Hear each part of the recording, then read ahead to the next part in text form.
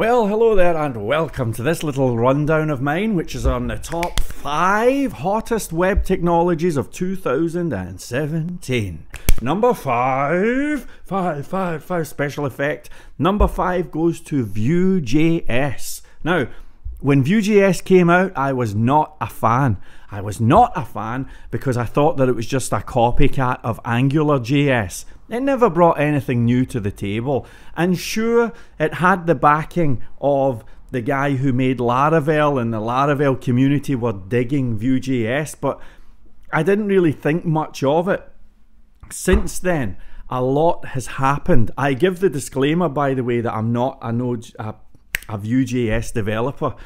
I'm not a Vue. I've tried it, but maybe only for about 10 minutes. Nevertheless, I've noticed some incredible things going on. First of all, I'm seeing some of the best web developers on the planet. I mean, people who are just technical marvels of modern day science. Guys who teach every framework known to humanity. And they are saying to me, VueJS is the best. VueJS is the best, right? Many of the people who are getting into VueJS now have nothing to do with Laravel, nothing to do with PHP. It seems to have stretched beyond the Laravel community, and it's basically kind of, I think it has kind of profited in some ways. If I profit, maybe, I don't know if profited's the word, it's free, but it has capitalized or benefited from the AngularJS kerfuffle that happened. So anyway, Vue, today I salute you. Okay, let's move on. Number 4, echo. Number 4, controversial one. A new kid on the block. Some might even say it's not even a web technology, but I am giving number 4 to the Go language. Now, some of you folks have not even heard of the Go language, but let me clue you in. A few of the engineers at Google were recently saying, you know, we're using things like C and C++ and all of that to build this stuff. And half the time, this was invented in the late 70s or the 80s or something like that. And some of the engineers at Google were saying maybe we should do a new programming language. So they came up with this Go. It's, like I say, it's a new kid on the block. Now, again, I am not, and I do give the disclaimer, I'm not a Go developer. And some of you folks may be clicking dislike right now because you're thinking, well, it's not a web technology. Listen, my words are chosen carefully. I have looked around at the documentation and I've looked at some tutorials and whatnot. There is no question that Go is going after the web development community. Go have a look. Tons and tons of tutorials are out there. How to use Go to build websites. They are absolutely getting involved in the web development game. You can build websites with Go. I was looking, this much code and you can render a web page, right? They're in the game. And I want to tell you something else. Listen, for the first time ever, within the last 2 weeks, I have observed web development jobs, contract jobs, going for $1,000 per day. I never thought it would happen, but it has happened. And yes, you want to know what technology it was? That's right, it was Go. It's going to be red hot. It is literally, as far as I can tell, the highest paid technology of the whole lot right now. It's $1,000 a day, folks. I'm telling you right now, backed by Google, brand new. It has to make the list. So, number 4's Go. Number 3. Well, this one's going to be kind of boring and disappointing for some of you folks, but I would have to say Angular. I know that it's the thing that we all love to hate and all of that, and I know that they messed up the thing from AngularJS to Angular. They totally messed. It was like a lesson on how not to launch a new version of a framework. Shambolic. Then they went from 2 to 4. It was all a disaster, right? But let me tell you something. If you think that Angular has gone, then I have a news flash. Angular is not going anywhere. I've looked at the numbers. I've looked at Indeed trends. And when you look at Angular, it starts off going up and up and up, becomes really popular. Then when they launch version 2, it goes woof. But then it goes like this again.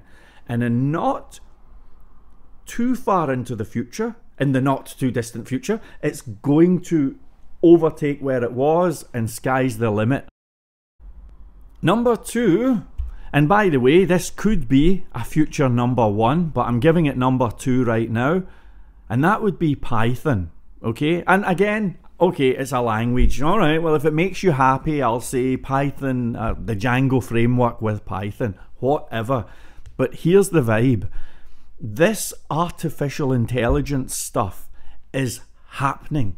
This is the number 1 priority for companies like Amazon. Alexa, what's the weather like in Glasgow? Turn the volume up. Ah, never mind, it never worked. But things, Alexa, please be quiet. Okay. Things like the Amazon Echo, I've got one here. Amazon are right into artificial intelligence. Google, Apple are right into it. Obviously Microsoft. Artificial intelligence, folks, I'm telling you, this is the next big thing. And it's all Python. It's all about the Python. That's what they are into. And I think we've got about 7 years until we have a situation where we've basically got Skynet appears, like in the Terminator movie. We've got about 7 years, and then it's going to get really heavy. Maybe when that time comes, Python will be number 1. But at the moment, it's number 2. And it's, you learn Python, and I'll tell you what, you're doing okay. So that's number 2. By the way, the reason why Python is not number 1, performance. And that brings us on to number 1. The number 1 hottest web technology of 2017 is NodeJS. Why did you kill my teacher?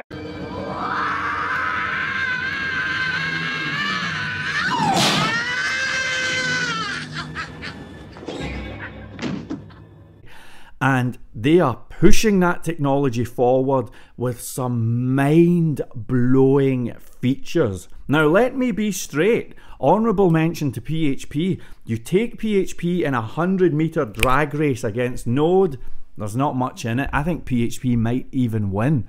But where Node wins is performance in terms of multitasking, handling tons and tons of stuff at the same time.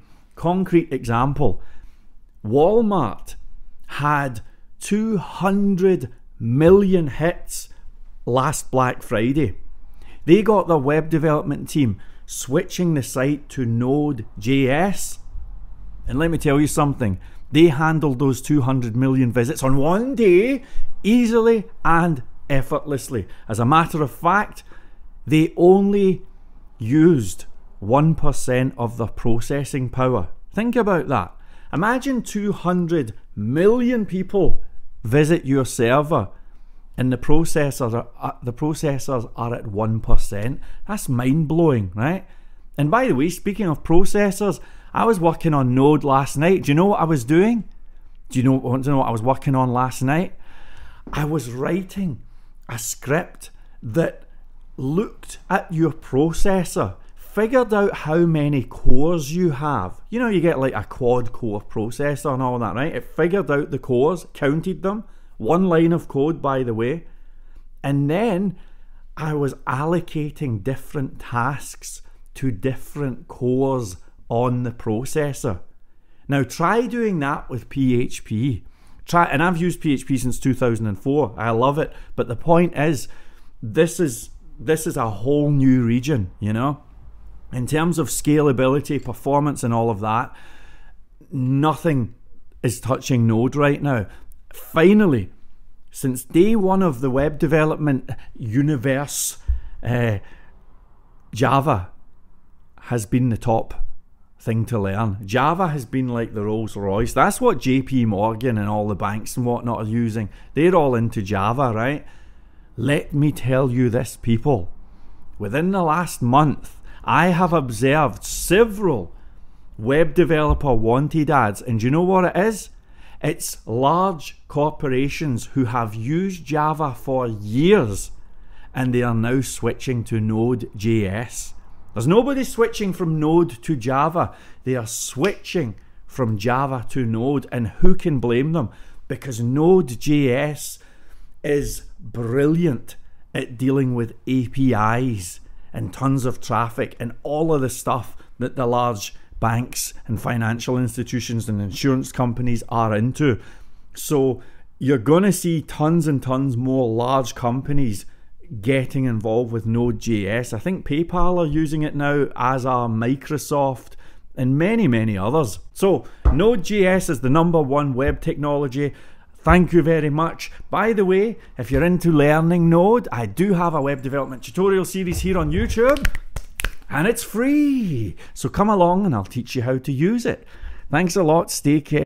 I'd like to do a quick super edit before I upload and just correct myself on one point. I said a moment ago that nothing touches Node.js in terms of speed and performance and scalability, blah, blah, blah, blah, blah. That's not entirely true.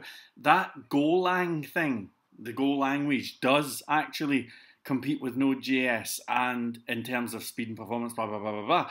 And I think that we are building up to a scenario very soon, probably within the next 2 or 3 years, where it's going to be Go going up against Node.js. That's pretty much where all this is leading to.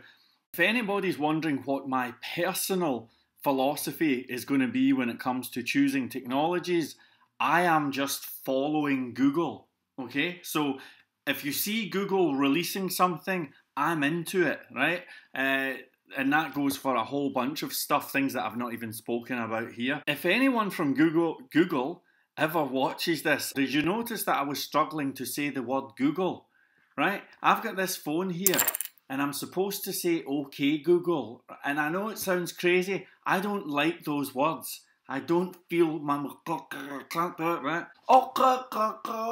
So if someone is from Google is watching that, can you change the voice commands? I can say to my little Amazon here, Alexa, and it sounds nice. Alexa, sounds nice. Okay, Cortana's a little bit pretentious, but I can handle pretentious. But this OK Google thing has got to go.